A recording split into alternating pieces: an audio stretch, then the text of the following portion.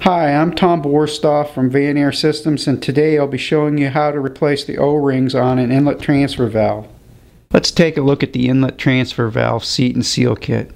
And that seal kit contains the 2 shuttle shaft wiper rings, 2 shuttle shaft O-ring seals, the 4 shuttle shaft outside O-ring seals, the 2 Teflon seats for the shuttle, the 2 O-ring seals for the flange rings, an O-ring seal for the stationary disc on the shuttle shaft, and an O-ring seal for the shuttle shaft end cap. Now, to pull one of these apart, you need a fairly decent set of snap ring pliers.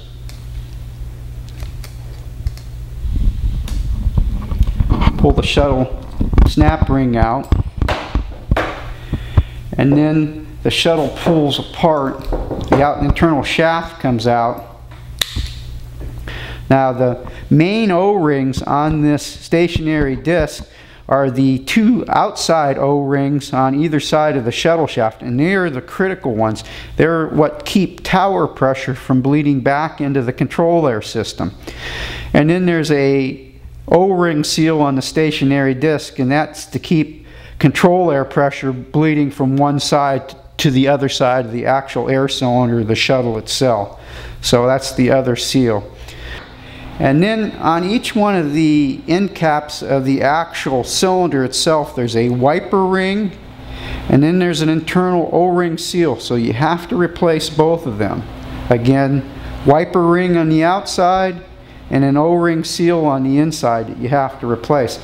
Now, on this particular size valve, it's critical that the way this shuttle shaft goes back into the valve body, because it looks like that stationary disc is dead center of the shuttle, but it is actually not. So after you rebuild the shuttle and you put the shaft back in, you'll want to actually take and throw the shuttle shaft both directions. And if you've got it in there correctly, you'll see that it stops about equal distance on either side of the shuttle shaft. The shaft has about the same amount of distance on the outside of the shuttle. If you actually put it in backwards,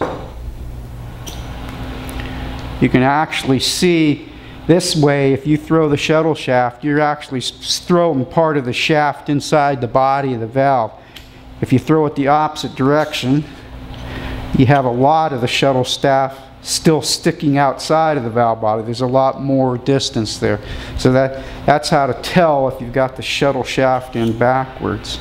Now, to get the shuttle inside the valve body, you'll have to take and position the position indicator arm until you get it in the middle of the slot of the shuttle itself. And again, make sure it's on the center.